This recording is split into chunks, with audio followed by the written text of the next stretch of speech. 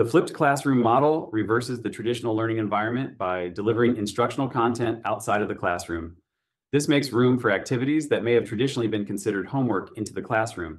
This model was developed in the early 2000s by Jonathan Bergman and Aaron Sams, educators at Woodland Park High School in Colorado. They created video lectures that students would watch at home at their own pace.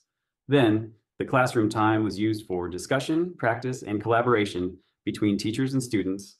The concept is simple. Students engage with new material at home before class, and class time is devoted to engaging more deeply with the content through discussions, problem solving, and guided practice facilitated by the teacher.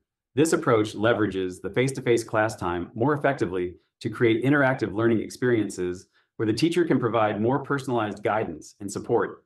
For instance, in a math class, students might watch a video lecture at home and then solve problems in class, where the teacher can offer immediate feedback and assistance. In a humanities class, students might read or view a lecture about a historical event at home and then engage in class discussions or projects that deepen their understanding and allow them to apply what they've learned. The strengths of the flipped classroom model are notable. It promotes student engagement and deeper learning. Students often find it more motivating as they take an active role in their learning process. It also allows teachers to use class time more effectively to enhance the learning experience. They can spend more time interacting with students, providing support, and addressing individual and small group needs. However, the flipped classroom model is not without its criticisms. One major concern is the dependence on students' access to technology and the internet at home to watch pre-recorded lectures or access reading materials. This can be a significant barrier in lower income areas. Another criticism is that not all students might have the discipline to prepare for class on their own time.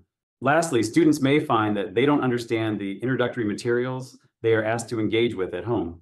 When this occurs, there is no teacher available to help them out until class the next day, when the teacher may expect the students have successfully consumed and understood all the content in their own time.